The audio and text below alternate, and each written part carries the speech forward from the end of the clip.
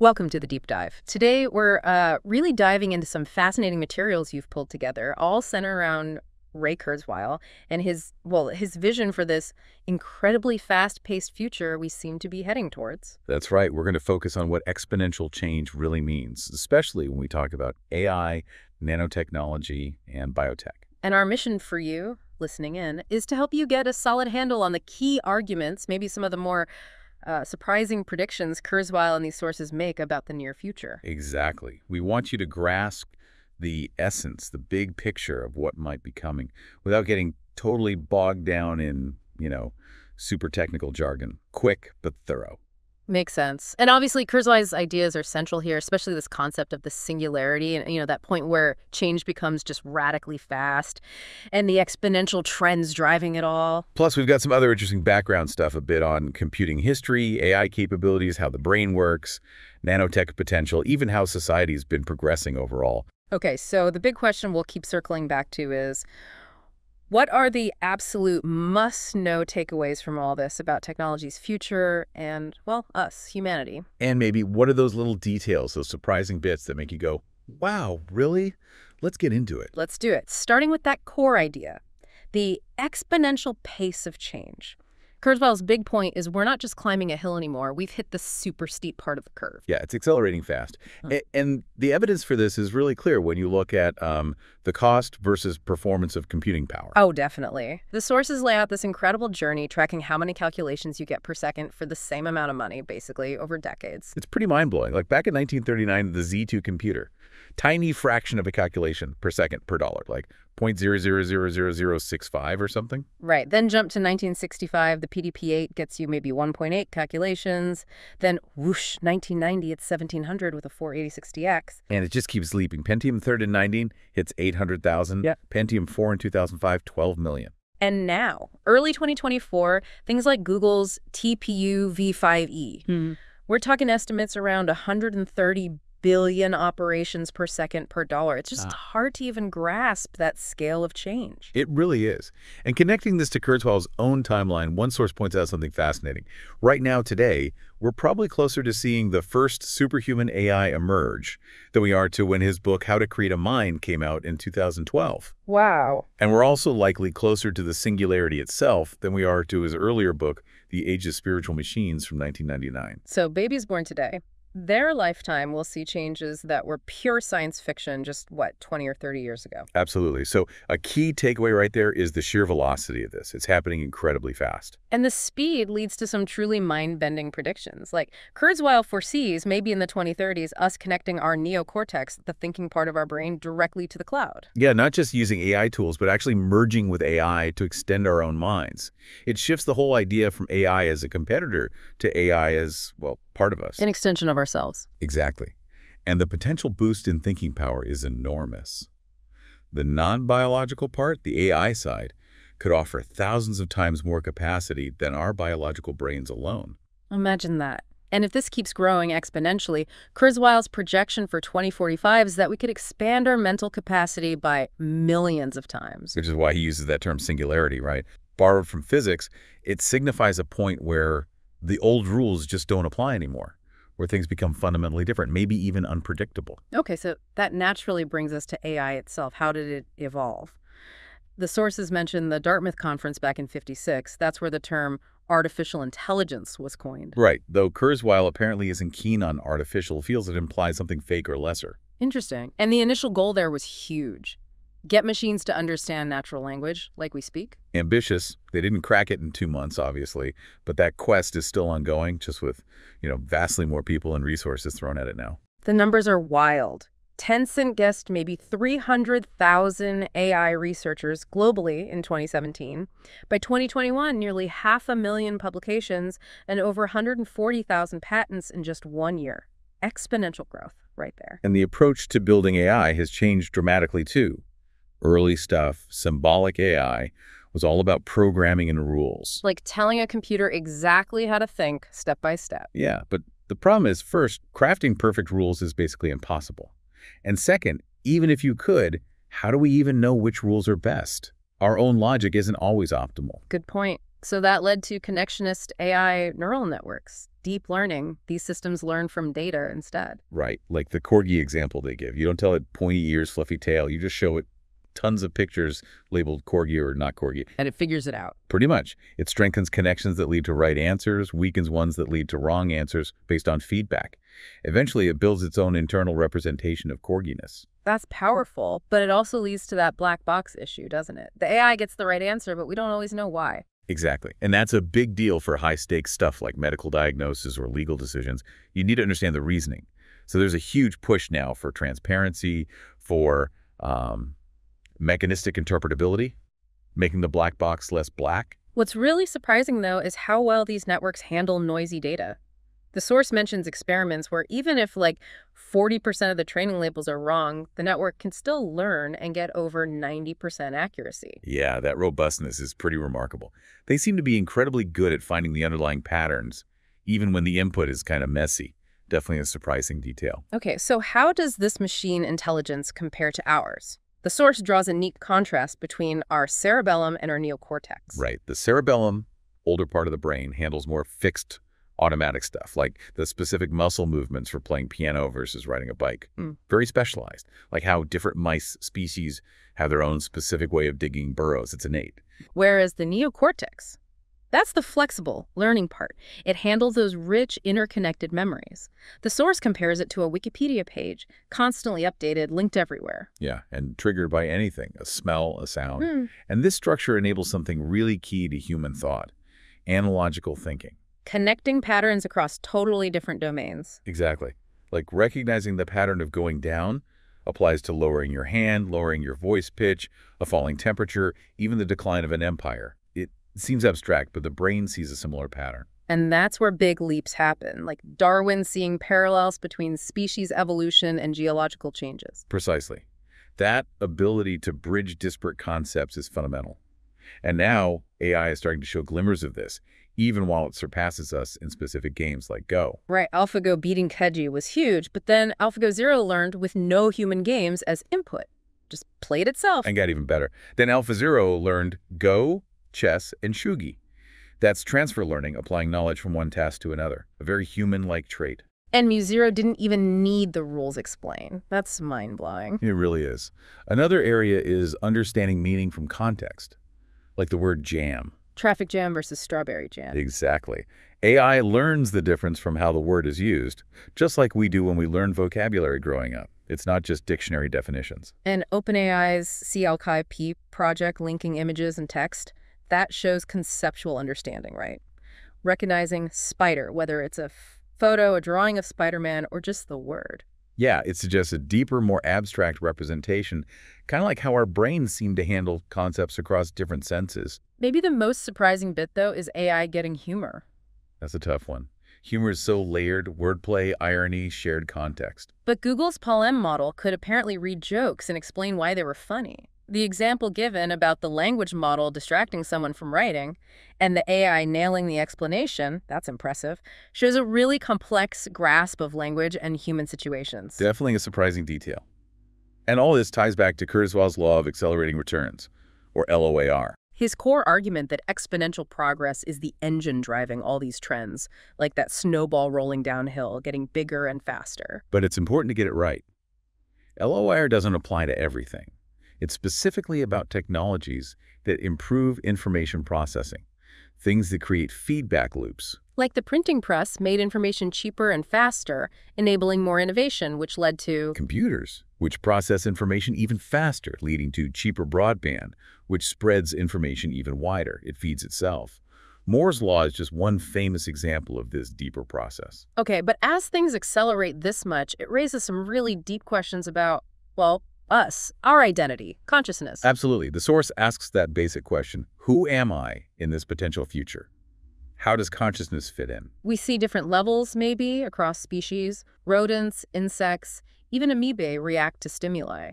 Is there a link between neural complexity and subjective experience? It's a huge philosophical debate. The source mentions Stephen Wolfram's work on cellular automata too. Simple rules, but leading to incredibly complex, unpredictable behavior. Like you can't just calculate the future state, you have to actually run the simulation step by step. Exactly. which suggests maybe the universe itself, or even a complex brain, can't be fully predicted in advance. You have to let it unfold. So digitally emulating a brain might be possible, but predicting its every future thought and action? Maybe not, because it's constantly interacting with new information. Right, it's an open system. And this leads to the idea of gradually transferring our minds. We already have things like cochlear implants, even early hippocampal aids for memory. And people with those implants don't feel like they've lost their sense of self, do they? Doesn't seem like it. The information, the patterns that make up you are being processed, just partly on a different substrate. It suggests identity might persist through such a transition. But then there's the U2 thought experiment. What if there's a perfect digital copy of you? Yeah, that raises tricky legal and ethical questions. If U2 believes it has its own subjective experience, how do we treat it? Likely as a separate entity, even if we can't prove its inner experience. It really makes you think about how improbable our own existence is. The source goes into the odds. Astronomical. The specific sperm, the specific egg, the unbroken chain of ancestors, the probability of you specifically existing is just vanishingly small. 1 in 2 quintillion or something just for the sperm-egg combo. Plus the spontaneous origin of life itself, which seems incredibly unlikely. And the universe's fundamental constants being just right for life. Fred Hoyle's quote about it being like a tornado assembling a 747 from a junkyard. It highlights the sheer unlikelihood. So how do we preserve this incredibly improbable identity in the future? The source suggests, first, preserving the information, the ideas, memories, feelings that define us. We're already creating vast digital records of ourselves, consciously or not. And the next step is animating that data, creating realistic simulations. Apparently, yes. The prediction is we could have highly realistic non-biological simulations by the end of this decade. AI tech like transformers and GANs are getting scarily good at mimicking human writing, voice, appearance. Transformers understand context and sequences. GNs create realistic fakes by competing. Right. They're powerful tools for imitation. And then, physical bodies.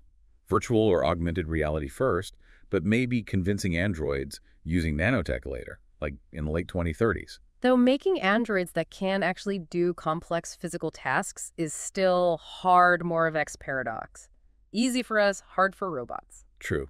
And the conductor example reminds us we value more than just technical skill. We value the person, the relationship. Now, this exponential progress, it's not just about computers and AI, is it? The law of accelerating returns affects other areas too. Definitely. Though public perception often lags. As the source notes with examples like people overestimating crime rates or benefit fraud, progress can be happening even if we don't always feel it directly. Think about past information tech shifts. Radio created a national culture. TV changed everything, even though its adoption rate eventually plateaued. And looking ahead, the source talks about a third bridge for life extension. Medical nanorobots. Tiny machines doing cellular repair inside us. Like having microscopic mechanics maintaining our bodies from the inside out, maybe in the 2030s. That's the idea, addressing aging at the root. And we see broader progress too. Global poverty falling, incomes rising, remote work becoming mainstream thanks to tech, democracy slowly spreading. And underlying it all is that falling cost and rising power of computation.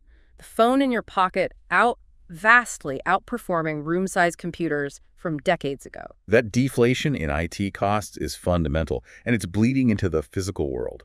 Physical goods are becoming information technologies. Like 3D printing, turning digital blueprints into actual objects. Exactly. And open-source designs are flourishing alongside proprietary ones. Think about food, too. Vertical farms, clean meat grown from cells, potentially much cheaper, better for the environment. Solar power getting exponentially cheaper and more efficient. Huge potential there. Water purification tech like the slingshot machine. And 3D printing is moving way beyond plastic trinkets. We're talking complex materials, custom medical implants that deliver drugs, nanomaterials. AI helps optimize the designs. Even houses. Printing modular homes quickly or entire custom buildings. It's happening now. And in medicine, shifting drug trials to computer simulations in silico trials. Faster, cheaper, potentially safer. Plus breakthroughs like immunotherapy, CRT cells, using iPS cells to regenerate tissues. It's all converging.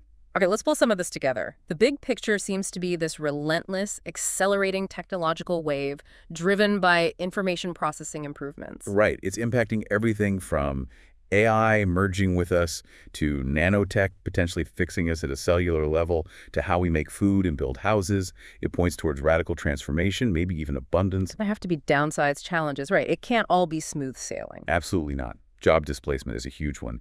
AI and automation replacing human workers. The source mentions an Oxford study flagging lots of occupations, like drivers, as having high automation risk. Echoes of the Luddites smashing machines centuries ago, perhaps. There are parallels.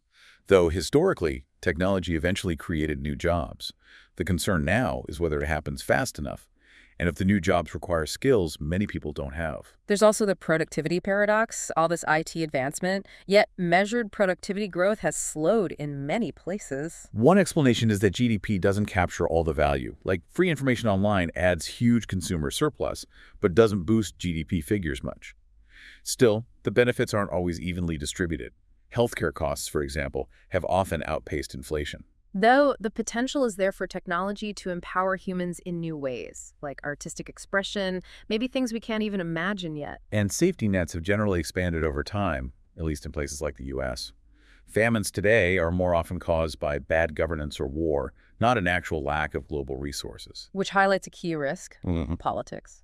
Toxic politics or bad governance could derail progress or misuse powerful technologies. Definitely. Public understanding and sensible regulation are crucial, especially for things like advanced healthcare tech. Think about the misinformation around vaccines.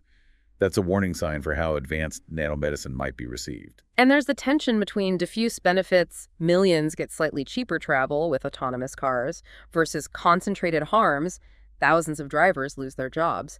Managing those transitions is tough. But the potential upside is immense. AI could massively accelerate biomedical research, leading to personalized cures. Nanotechnology opens the door to molecular manufacturing. Building things atom by atom, like von Neumann's universal constructor idea? Kind of. There was the Drexler-Smalley debate about feasibility, fat fingers trying to manipulate atoms, sticky fingers getting atoms stuck. But the potential, if achieved, is radical abundance. Materials are cheap.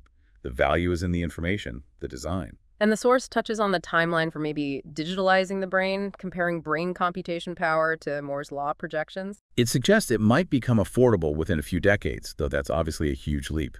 But alongside these promises come serious risks.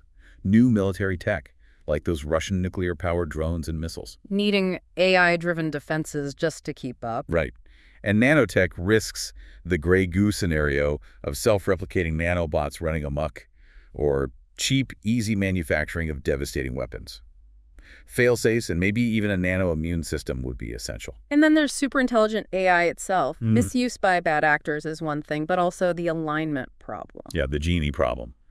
Telling an AI to cure cancer, and it designs a virus that kills cancer cells but also has unintended catastrophic side effects because we didn't specify the constraints perfectly. Outer misalignment. Can we even restrict this kind of fundamental research?